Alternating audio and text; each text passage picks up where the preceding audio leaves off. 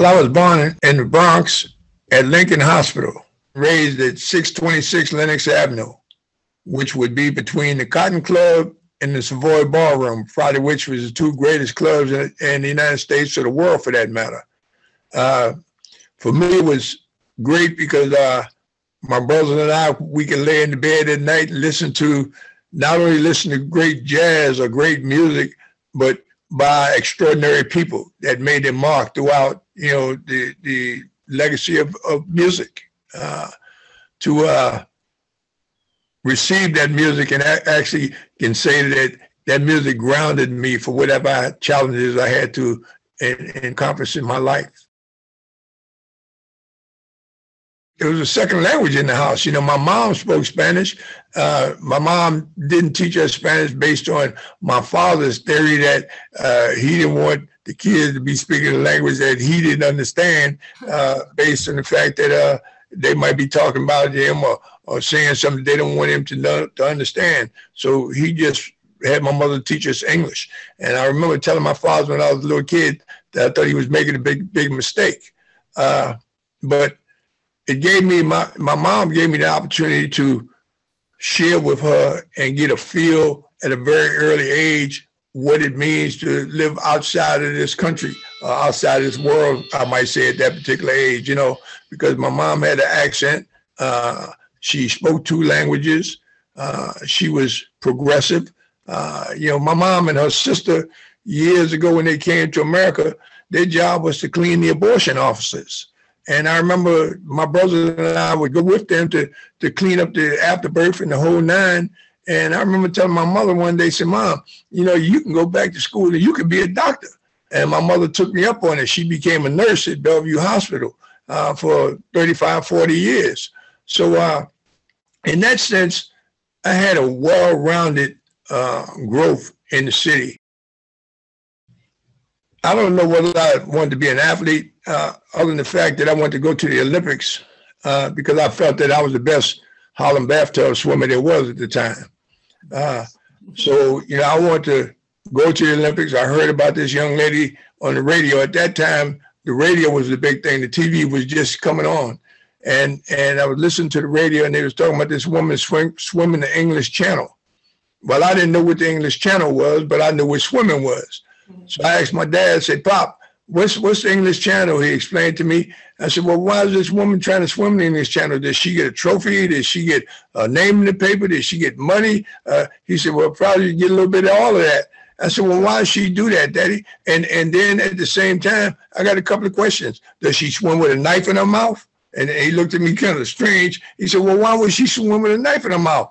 And I said, well, Daddy, isn't there sharks in the water? I said, and before he could digest that, I'm asking the next question. The next question is, well, Daddy, what happens when she have to go to the bathroom? I didn't realize they'd take them out the water, let them do it, then just drop them back in that same spot to carry on. But he said to me, he said, son, well, I see you're serious about this swimming because the question you asked, you're very serious about it. So I said, yes. He said, well, I don't know. I'm going to go find answers. By the time he turned around and come back with answers, they had mentioned the Olympic Games on TV, on the radio.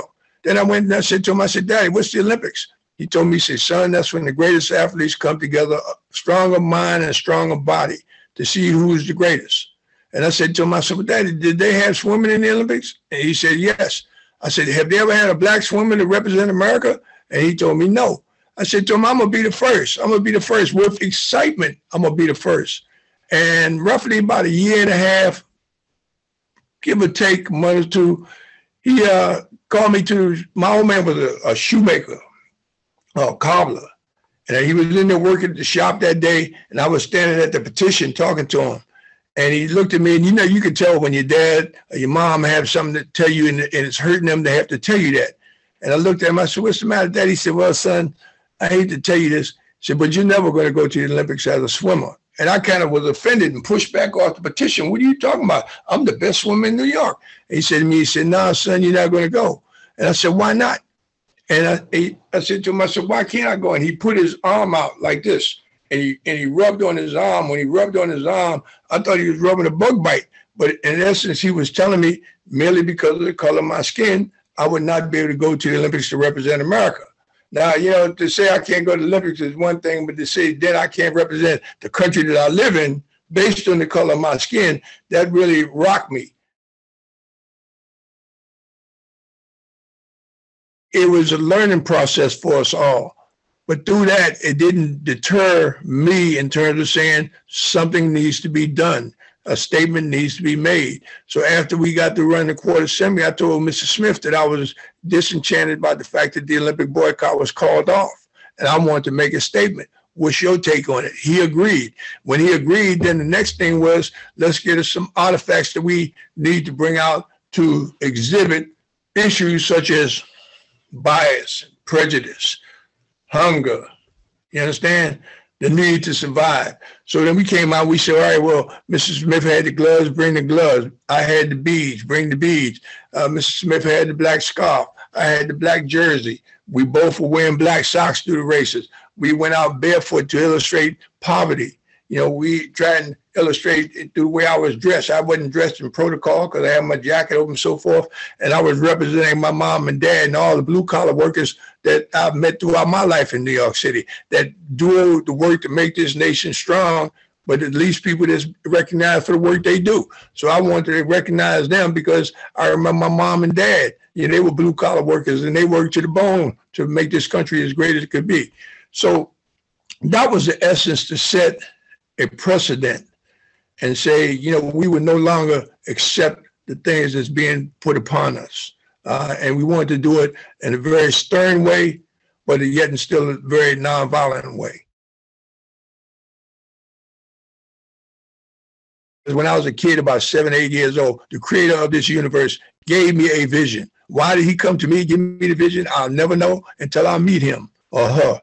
But the bottom line is, he gave me this vision and showed myself at a field, a grass field. I could hear people out there yippee-ki-yaying with excitement. I couldn't see them in the vision, but I could hear them. I was standing on this box by myself in this grass field.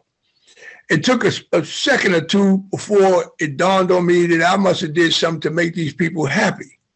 And, as a little kid, when you think you did something to make some adults happy or proud of you, boy, you got so much excitement. You want to get up on your toes to wave to the people that, yes, it's me. And just as I went and raised my hand, when you see it in the portrait today, it froze in time. Many people actually say, well, why did it freeze in time? And I said, because it's like somebody hit a light switch. All the happiness and joy and yippee-ki-yay vanished.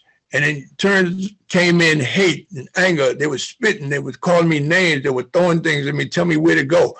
And it scared me to death, to be honest with you, at that age. And it affected me all day long until we went to dinner that night. And I remember my dad said, Johnny, what's the matter? I said, Daddy, I was in a movie. He said, you was in a movie? I said, yeah, Daddy. He said, well, what happened? He could see I was distraught. I said, everybody was happy about something I did. And then they got mad at me and they started throwing things at me and calling me names and spitting at me. And I remember my father brought me into his rib cage and he said, son, no one's going to bother you. My job is to love you, protect you, house you, feed you, and see that you get a good education. No one's going to bother you. And I remember he reached over my head, leaned over my head, and he said to my mother, he said, Vi, it looks like God has something special for this kid. We have to wait and see what it is. Now, I don't know whether it was to that day in Mexico City, but I tell you, that's, if you look at me on the victory stand in that picture, Mr. Smith, he looked a little rigid. You don't see no stress on me whatsoever. And if you look into my eyes, you can see that I'm seriously thinking about something. It was that vision before anything else, because I said to myself, oh shit, this is what that doggone movie was about. Because everything that happened in that childhood vision happened on that victory stand. Well, I think the greatest thing that any young individual can do is take education very, very, very, and I can't express it enough, so I'll repeat, very, very, very seriously about getting their education. Because I try and make youngsters understand that, if I'd have been going by a water fountain and every day I wouldn't get a glass of water, or I wouldn't fill up my canister of water, and then one day the water fountain is broke, and now it's 100 degrees, and I'm out there, and I don't have no water. Everybody else got water in their little canteen but me, because I chose not to get in that. I had the same opportunity to get it as everyone else, but I chose to keep walking by. And that's the way education is. If you have the knowledge, if you suck up that knowledge in your brain, which is the sponge, you can go anywhere on planet Earth and be successful. But if you have no knowledge and someone rides by and splash water on you because you standing on the curb, don't be mad at them because they got theirs. And you mad because you stand on the curb, you could have got yours too. So my preference to youngsters is to tell them that education is the food for life. I tell them to say, if you stop eating beans and rice or steak, if you stop eating, period, you die. I tell them if you don't eat the education, the food of knowledge. They say, what happened, Mr. Collins? I say, you wish you were dead. Why do you wish you were dead? Because you had such a piss poor life. Through knowledge, then you have a chance to evaluate what you are surrounded by, whether it's a good feel or a bad feel. You can express yourself if you correct yourself. And the way you correct yourself is to make sure that you cover all bases. You know, and when you're with your friends, make sure they understand each one teach one. If I learn something, man, let me teach you what I learned so we can move together to build something bigger and higher.